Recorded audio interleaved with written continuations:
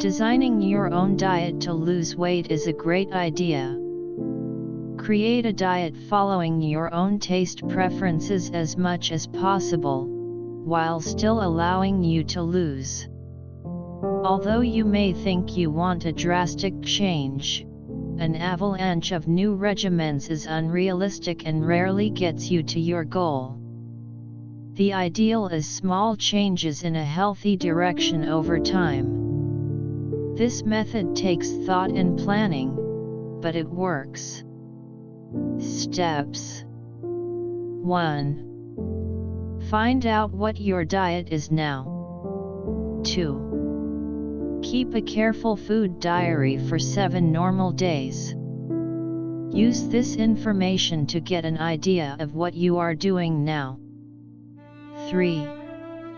In your food diary you will record for each day. 4. What am I eating? How much at each meal and snack? Is your bowl of cereal 1 cup or 2? How much milk? What kind? 5. How many calories do I consume in a normal day? Buy a calorie count book, examine commercial packaging or query on the web. The USDA site, mypyramid.gov has a new, easy search to help you identify calorie counts, calories and added extras and also food groups. 6. Add the calories for all 7 days and divide by 7. This will give you a good idea of how many calories your particular body needs to maintain that weight. 7. Design the new diet. 8. A safe weight loss, one that will most likely be permanent, is 1 pound a week. 1 pound is equal to 3,500 calories. 3,500 divided by 7 days of the week equals 500 calories a day. Take your daily average calorie count and subtract those 500 calories. For example, if you are eating an average of 2,200 calories a day according to your diary, your new target is 1,700, for a 1 pound a week loss. No matter what your calculation, do not lower your intake to less than 1,500 without advice from a registered dietitian. 9. As much as possible, substitute healthier foods that you like and smaller portions of higher calorie foods you like in order to reach your new lowered daily calorie count. Again, the mypyramid.gov site gives multiple ways to eat each type of food and the calorie counts and nutrition for each one. Examples: instead of whole milk, drink 2% or eat non-fat, fruit-flavored yogurt. Search for lower calorie, higher fiber cereals and breads. Eat half a hamburger rather than the whole, or take out the meat and some toppings for your meal and leave the bun.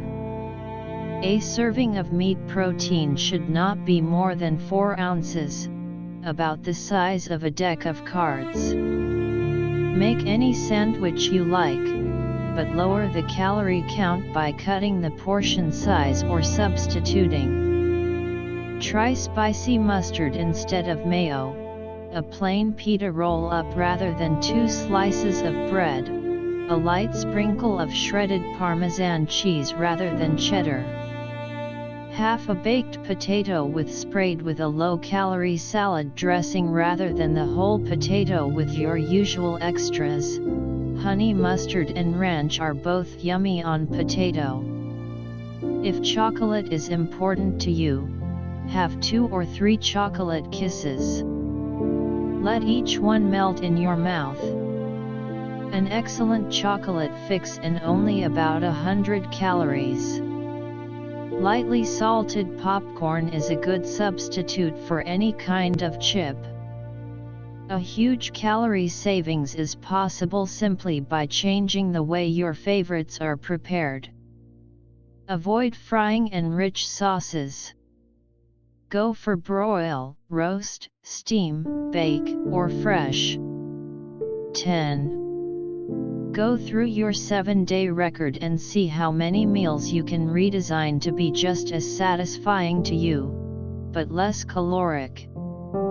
Keep in mind that a healthy distribution of food types is approximately 60% carbohydrates, 20% fats, and 20% proteins. As you work up a plan, make changes in favor of vegetables, fruits, and whole grains in your carbohydrates, with an emphasis on the veggies to keep the calories low. Discover which fats are polyunsaturated or monounsaturated on packaging, and exchange those for saturated and trans fats. Look to lean meat, fish, and legumes for protein. Nuts are healthy and filling, too, but a serving is 1 ounce, 160 to 200 calories. That's about a quarter cup, no more. 11. If you are not exercising, think about slowly fixing that part of your life, too. Find what you like. Start slow and add a little at a time, not 20 minutes a day this week and an hour a day next week. Try 20 minutes this week and 22 next week. This is permanent. You will be doing it the rest of your life, so you have time to get to your goal. Movement is just another way in which you are nurturing your body, not punishing it. Tips: when you reach your goal, realize that maintenance of the new weight will require fewer calories than your former weight. It's another good reason to design your own diet. Small, permanent changes in a healthy direction over time are the goal. Don't be a martyr. Think of changes as small gifts to your body. And eat what you like to eat, but in a healthy way. Add calories back slowly. If you are exercising, you will probably be able to add 200 calories a day without regaining. Yes. All this record keeping sounds terrible. But it is necessary. Trying to lose weight without keeping track of what and how much you are eating is like trying to save money without checking prices or knowing your own bank balance. Will you be keeping track like this forever? No way. Eventually you will retrain yourself to choose healthier portions and more nutritious foods, and your little food diary will retire for good.